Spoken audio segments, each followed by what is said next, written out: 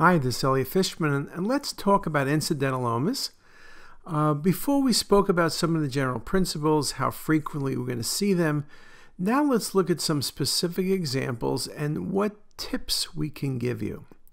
Now, when you see a lesion like this, think about the ER, an incidental lesion, well-defined, high density, 86 Hounsfield units. You don't need to think very much. That's a high-density renal cyst. There's no magic. Now, the trick is, this also shows the importance of non-contrast scans. If you would have looked at the patient's arterial phase imaging, you would have seen a well-defined lesion with 94 Hounsfield units. You would have said, aha, this is a papillary renal cell carcinoma. So one of the challenges in the incidental findings, be it in the ER or elsewhere, a single phase study, you see a well-defined lesion like this, what are you going to say? You could say it's a renal cell, and that would explain why 25% of renal masses under 4 cm resected are benign. Or you can say, wait a second, it could be a papillary, but maybe it's a high-density renal cyst. Let me bring the patient back and do a non-contrast scan. And that same patient, if you did delayed phase imaging, it would be 84 or 82, depending on how you measure it. But again, if you only saw this, you would say, voila, papillary renal cell carcinoma. So what I'm saying is you can see many renal lesions. Some are high density, but if you only have a single phase, it would be impossible to say what's a high density renal cyst from what's a papillary renal cell carcinoma. Their values can be very similar, and papillaries can be very well defined. Now, a good hint is, if I see something the same on non-contrast and arterial or non-contrast and delayed, same density, then I know it's not enhancing, then I know it's a high-density renal cyst. But you need to have two phases. Very, very important. Article by Jonish makes the point. Homogeneous renal mass measuring over 70 Hounsfield units on non-contrast, 99.9% that it's a benign lesion. So there really is nothing to have to think about. Very, very simple. O'Connor, the incidental finding of a renal mass is relatively common and unenhanced CT, but imaging criteria can be used for reliable identification. Mean attenuation alone appears reliable for determining which renal masses need further evaluation. And what they said was that a mass over a cm with fat or less than 20 attenuation or over 70 was considered benign if it didn't contain thickened wall or septations or a mural nodule. But they said was between 20 and 70, that was the danger zone. If you had something measuring 40 Hounsfield units non-contrast, you had to worry about that. Or even 40 or 50 with contrast. That is the zone of concern. Article by Pooler, all proven renal cells contained non-calcified regions that measured 20 to 70 Hounsfield units on non-contrast scans. Again, indeterminate renal lesions on non-contrast CT within the 20 to 70 Hounsfield unit zone are in the danger zone, and these are the ones that need to be worked up. Non-contrast under 20 or over 70 can be a leave-alone lesion. Pooler again. Given the renal lesions completely outside this range have proven to be benign in prior work, we conclude that indeterminate renal lesions on non-contrast CT contain regions of attenuation that cross over into the 20 to 70 danger zone, and those are the ones that require further evaluation. We made this very nice chart, non-contrast scans of the kidney. You see 20 to 70 indeterminate, over 70 high-density renal cyst, under 20 a simple cyst, and of course minus 20 would be an angiomyolipoma, with 37 being the classic measurement where our concern is the greatest. Another example here, you look at this lesion, you say solid mass, hypovascular, renal cell, papillary in type. Look at the excretory phase, well-defined, solid mass, papillary. If you measure the mass on the excretory phase and on the early phase imaging, the attenuation would have been the same. If the attenuation doesn't change, to me that's highly suspicious. You're dealing with a high density lesion and it's not a malignancy. And sure enough, you brought the patient back for a non-contrast scan and it measured over 70 Hounsfield units. This was a high density renal cyst. Just a very nice example of how you can save this patient from biopsy or partial nephrectomy. Obviously, incidental findings like this when the lesion is all fat is a myelolipoma. Under 5 cm, you typically would follow it.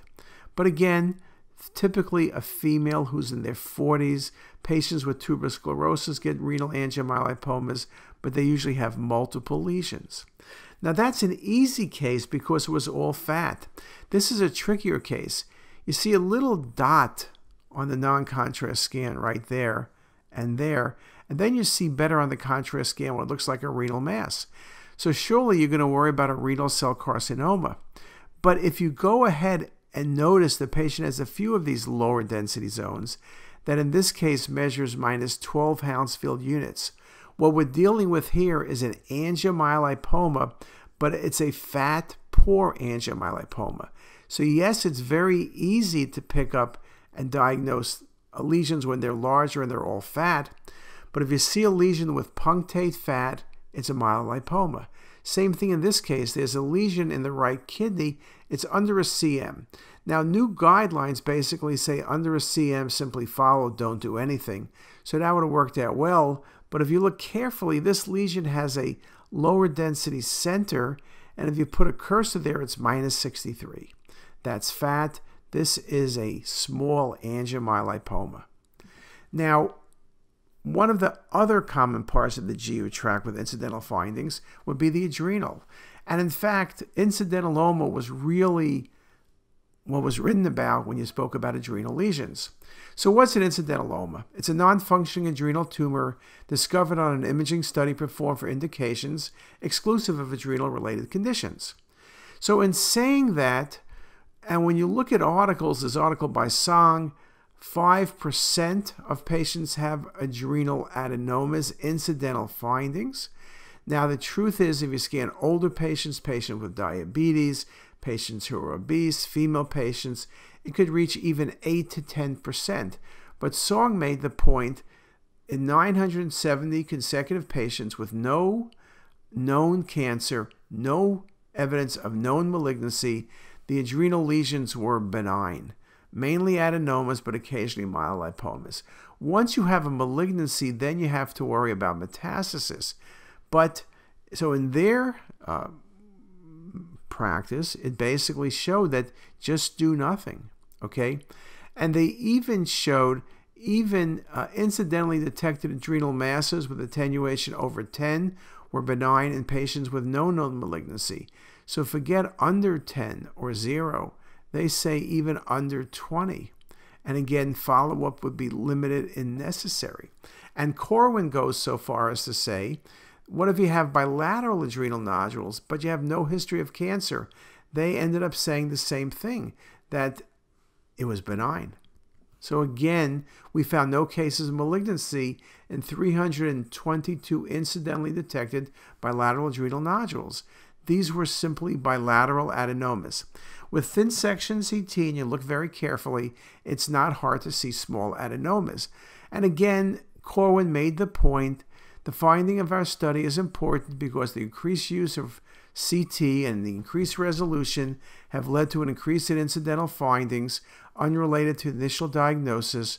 This can lead to extensive further cascades of imaging and interventional workups that can be costly and cause morbidity and psychological stress.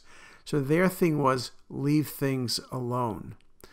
On the flip side, the endocrinologists are not that comfortable. Adrenal incidentalomas are found in 4% of patients undergoing abdominal imaging, typically older patients, 6th and 7th decade. Detection of an incidental finding warrants clinical, biochemical, and radiologic evaluation to establish its secretory status and risk of malignancy. Careful review of the lipid content, size, imaging phenotype is needed, but identification of an adrenal incidentaloma may be an opportunity to identify an underlying secretory tumor that may have not been otherwise recognized. So what they were saying is, don't simply say it's an adenoma. Perhaps you need to work people up more. Again, not just looking at the imaging, but looking at clinical, biochemical, information as well will become important. So when you pick up an adrenal lesion, obviously history is important. If a patient's cushingoid, you're thinking of a carcinoma or an adenoma.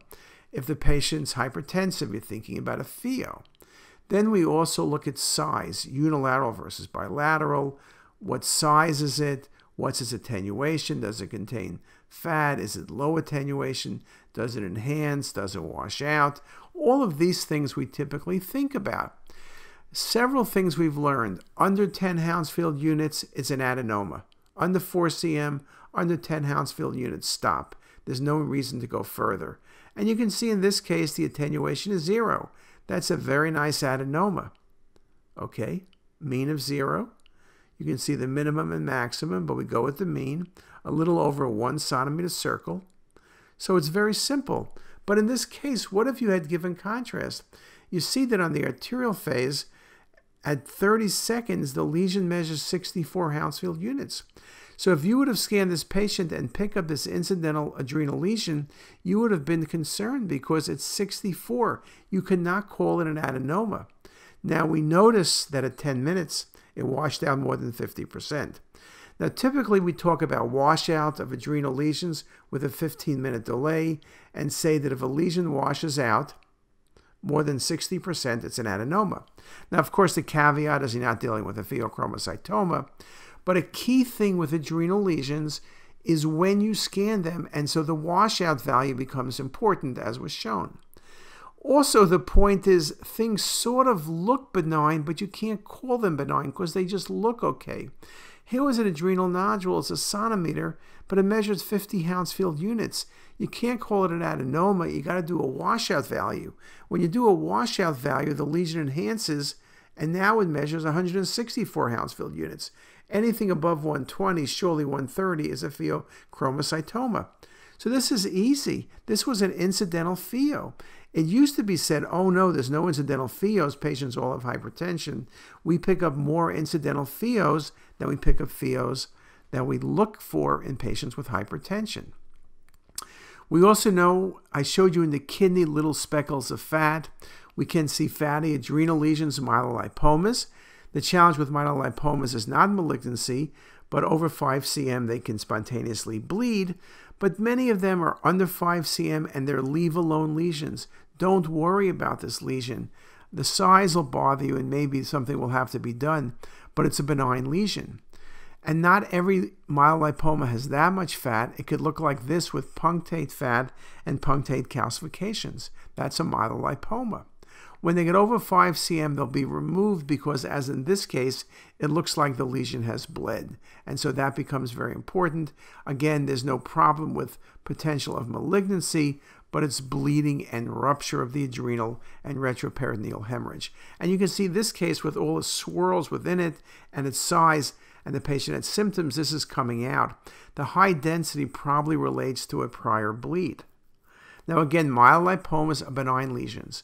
They never become malignancy. It's just the propensity to bleed when they get large will be why the lesions are resected, typically over 5 cm. Again, you don't want to confuse a myelolipoma with a metastasis. Now, there's several other things that happen with incidental adrenal lesions. Sometimes they're not incidental, and that is, they're not incidental adrenal lesions. They're incidental other lesions. When you look at this case quickly, it looks like a mass in the region of the adrenal. And in fact, this patient was sent to adrenal conference. But when we looked at the lesion carefully, we recognized that it was really coming from the stomach, and it was a GIST tumor.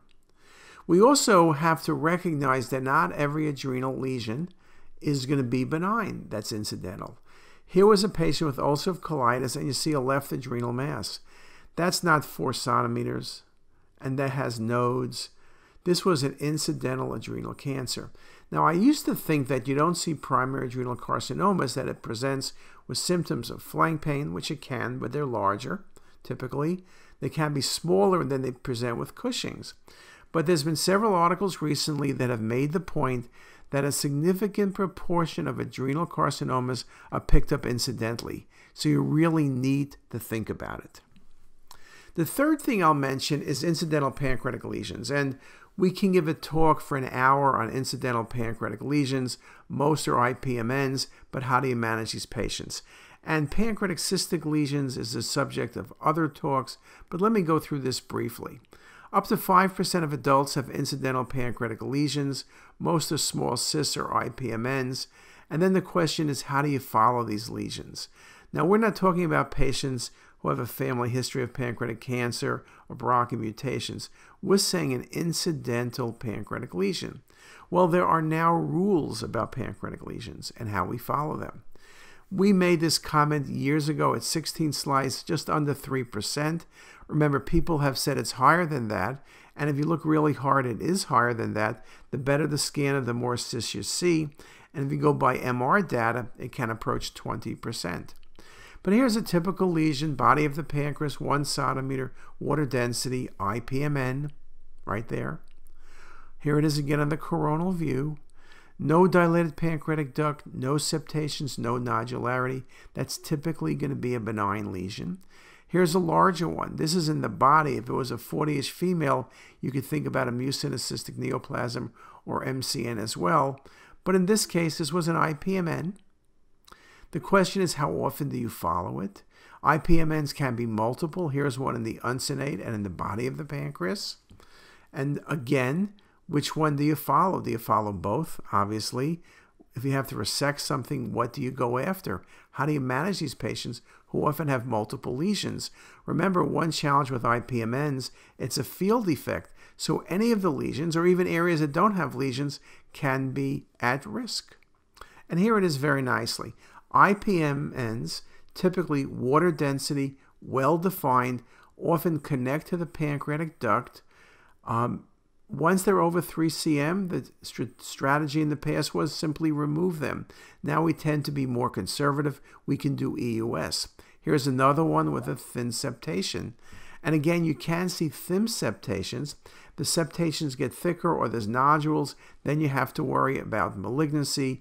It may be an IPMN that's evolving with a high-grade dysplasia. So IPMNs usually are in an older population. Key is pancreatic duct involvement. If the entire pancreatic duct is over 7 millimeters, it's called a main duct IPMN, and those have high incidence of malignancy, and those typically will be removed. The under 3 cm well-defined cystic lesion communicating with the pancreatic duct may not be. Now, I mentioned here 1 cm is essentially always going to be a main duct IPMN. These days, over 7 millimeters, we'll be doing EUS and taking a look at the pancreatic duct. So that becomes very important. Now, in terms of predicting malignancy in IPMN, a lot's been written. Size over 3 cm. Interval growth over 2 millimeters a year. Mural nodules, particularly solid nodules, particularly if they're enhancing. Thickened septations or septations that are enhancing. And then, of course, clinical symptoms. If a patient has abdominal pain, that cystic lesion is going to be sampled or resected. Now, in terms of recommendations, the recommendations have recently changed. One of the challenges with pancreatic cyst recommendations is that there are rules and guidelines from societies, but then individual hospitals have their own guidelines. Some simple things are, make sure you're not dealing with a serous cystadenoma. If it's smaller than 3 cm, depending on the history, you may need to sample it. If it's under 1 cm, you simply need to follow it. Again, this was a white paper from 2010, and a more recent white paper became a little bit more strict in terms of follow-up. Part of the reason, as I mentioned, this was Ciani when he was at Mass General. These were their rules, but those rules were different than the ACR guidelines. And again, how often you follow the patient, when do you do EUS, are all things that are controversial. Mark Bobin made the point that despite published guidance, recommendations or reported awareness, fewer than half of follow-up recommendations for focal pancreatic lesions are consistent with the guidelines, and considerable variability persists among radiologists. And that was the point. People really didn't trust those guidelines, and they had to deal with their own surgeons and their own GI people like us. And so we have our own rules. So that becomes very, very important. However, if you use your own rules, at least you have some consistency. The newest white paper in 2017 by Alec Megabo and colleagues, they went for 9-year follow-up in total. They looked at categories based on lesion size, based on patient age. For most patients, we advocate 9 to 10-year follow-up. That's a long time. Okay? The question is whether you do CT or MR is not the real question. The question is that's a very long time if you talk about 5 to 20% of the population have pancreatic cysts. Someday we'd be spending all our scanners just following cysts up. And here's Megabo's chart and multiple charts depending on the age. So this is something you could look at in your spare time.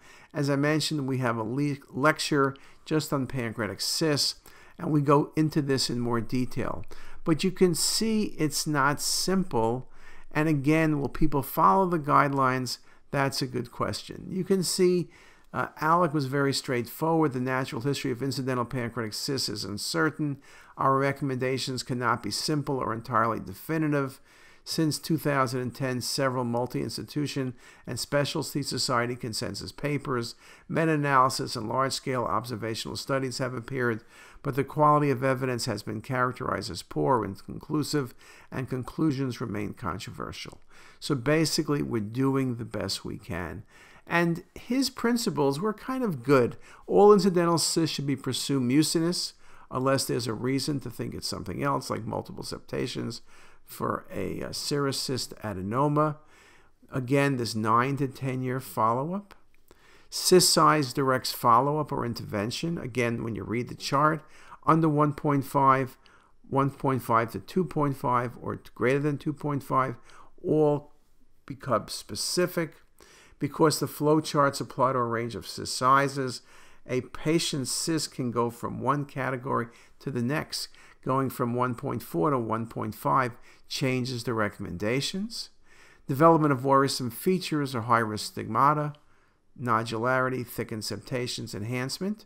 Again, that's worrisome features, and then the patients go into the EUS as the next step.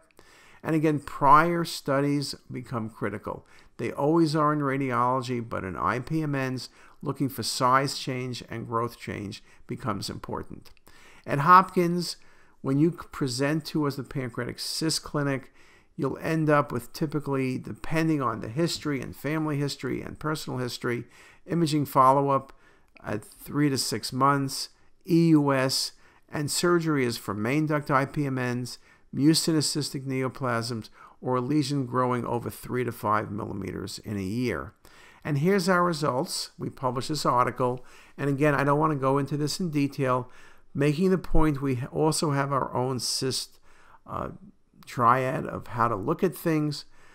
And when you follow our rules, the management was different than other places. But again, it's one of the challenges. People really don't know what to do with pancreatic cysts and how aggressive to get. Again, you hate to miss a pancreatic cancer, but you also hate to be following someone for no reason or doing interventional studies for no reason. So in conclusion, multidisciplinary input is very helpful, alters management in 30% of cases, but the key thing, of course, is making sure you have good management in place. And here's just some of the results from our work. Again, we'll talk about this in more detail later. The importance of multidisciplinary conferences is interesting. We talk about that in cancer, but in complex things like cysts, multidisciplinary can work very nicely as well. Surgery, GI, radiology, pathology are all there, and we can go over and figure out how best to manage the patient and how best to manage risk. So that works out very nicely. With incidentalomas of the pancreas, I want to make the point that now we pick up neuroendocrine tumors. 10 years ago, we could pick up 40%. Now we pick up over 95%, and we pick up incidental under 1 centimeter lesions, like in this case.